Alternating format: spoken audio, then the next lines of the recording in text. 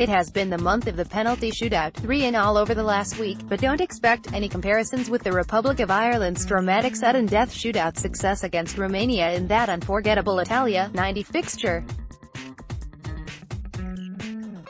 Many GAA fans will be scratching their heads at this new departure, while critics of the newly introduced hand-pass rule, perhaps an Irish solution to an Irish problem, will no doubt be dreading what impact it would have were it to be introduced for the All-Ireland Championships. That said, events in Tuam Stadium in Parnell Park, which saw both games require penalties over the weekend, have given the game's subsidiary competitions a few more column inches, and at this time of year that can't be a bad thing at all. Dublin, for their part, saw off their neighbours Meath thanks to deciding kicks from Aaron Byrne, Oisin Lynch, Fingollians, and Conor McHugh to see them through to Friday night's decider against Westmeath in Parnell Park, 8 p.m. Despite the odd dissenting voice about this being Paul Clarke's team, the Dublin public have nonetheless rode in with their support, with 6,000 in attendance on Saturday night against their old rivals. This will be Clarke's third year in charge of the O'Byrne Cup side. He won it in his first year when Maur's man Kieran Reddan lifted the trophy up in Drogheda, and speaking after Saturday's win, he paid special tribute to netminder Andy Bunyan.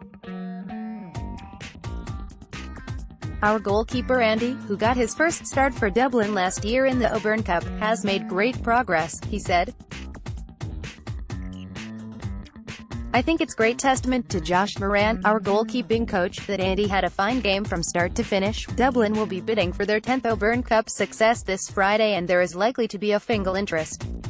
Clarke was able to call on experienced hands like Reddan and Ballybowell's Jerry Seaver in the second half, but for the most part the Whitehall Colmsall man has drawn from the ranks of Dublin's under-21 and minor panels from the last number of years.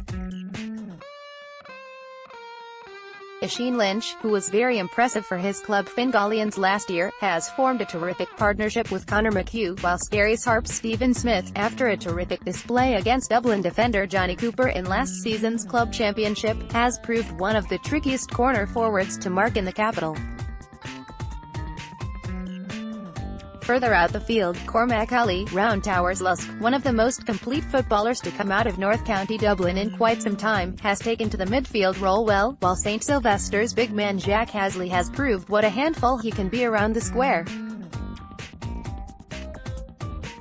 Fingal Independent.